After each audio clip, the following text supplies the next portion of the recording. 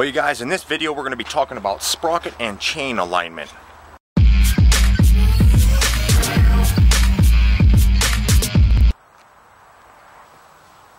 Alright guys, I got emailed from a guy who had just bought a go-kart, and he was saying that once he starts driving it, the chain falls off. Now, he sent me this picture asking me if I knew what could be wrong. Well, obviously no, because that picture doesn't show me anything. So I emailed him back and told him to take pictures, a straight-on shot of the rear end, the alignment of the sprockets and the chain, and then a shot from the top down looking at his setup. So he emailed me back and showed me these two pictures, okay? So we've got this picture from the rear end, and then we have this picture from the top down. And looking at the picture from the rear end, it was a little hard to see, but when I enlarged it and looked at it, I realized that by looking at the points of the teeth of the sprocket and drawing a straight line down through the sprocket and then drawing a straight line across where his axle is at, you can see that the alignment is off. See how that is? Well, then I looked at the top of the chain, looking at the top of the top down picture, and I noticed also the same thing was wrong.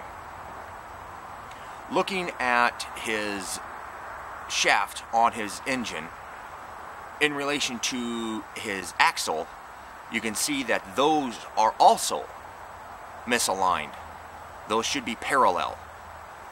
The sprocket and the axle should be at 90 degrees. Now the sprocket and axle thing, I don't know what happened there. Maybe he bought it and the people who owned it prior to him hit a rock or something and bent the sprocket, or maybe they just welded it on crooked.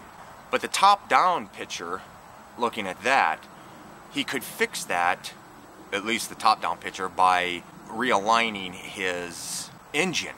When that happens, when your sprockets and your chain are not lined upright, what happens is the chain starts to ride crooked. Now, I don't know if you guys can see this, but see how the side of this sprocket is worn? You see that? That's because the chain wasn't riding straight on this sprocket. The chain was riding at an angle.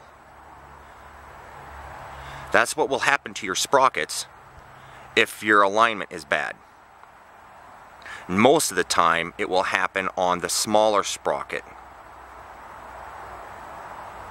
If your chain's misaligned with your sprockets, what will happen is as you start driving, you'll hear a ka-chunk sound. It'll be that kind of sound that'll be coming from the rear end. If it's a continuous sound, then either you've got a real bad alignment or your chain's too tight. Now let's say that you have everything all set up and everything looks lined up, and you have your chain connected to your engine. If you grab your chain and you squeeze your chain together and your engine moves closer, because what happens is when you deliver power, when your engine is running and you're trying to deliver power to your axle, what's happening is they're trying to squeeze together. Now, when you go to squeeze your chain and your engine does move a lot, then make sure you check your engine mounts, where your engine is mounted at.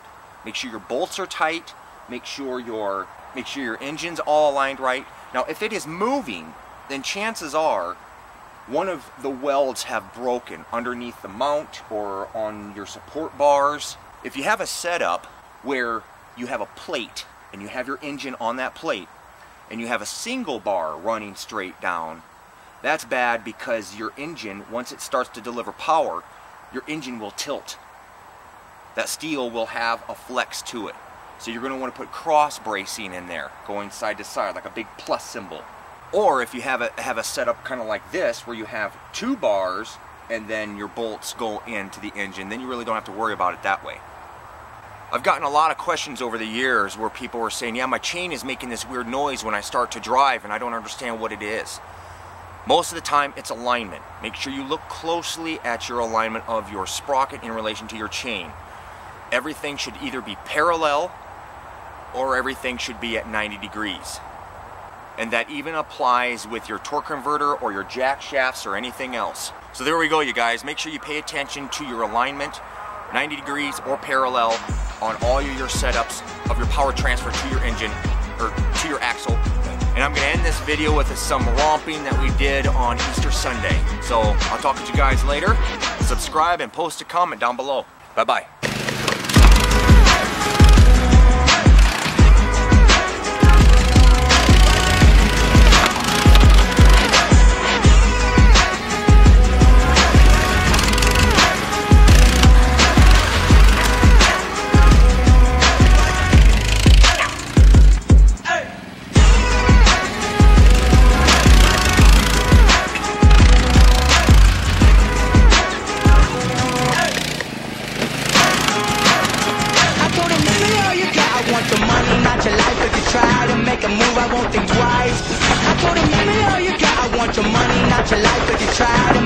I won't think twice.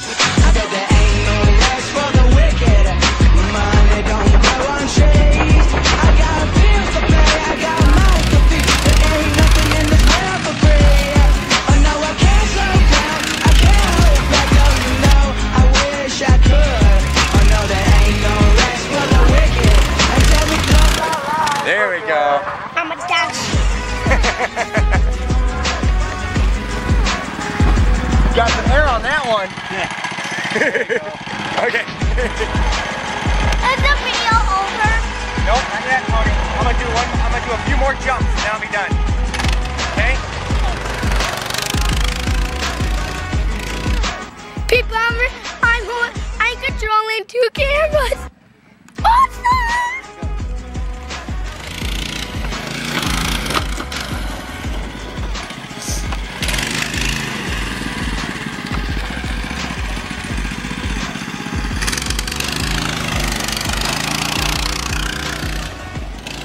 There goes my dad. Lance, you did really good on driving. Thank you. Really good. Find all your eggs? Yeah, except a couple were cracked.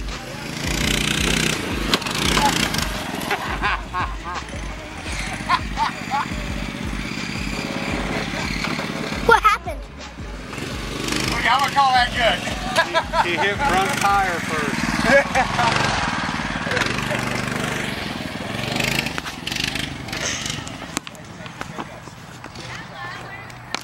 Go.